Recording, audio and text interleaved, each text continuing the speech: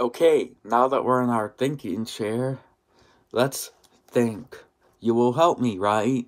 You will? Great. So, we're trying to figure out what Mr. Salt and Mrs. Pepper's very surprising news is. Their clues are lemons, $2 blue, and ice cubes.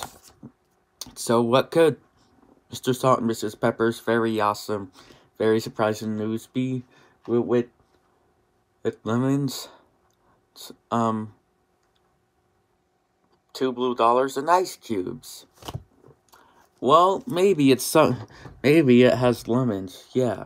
Ooh, and maybe you can use $2 blue to buy stuff.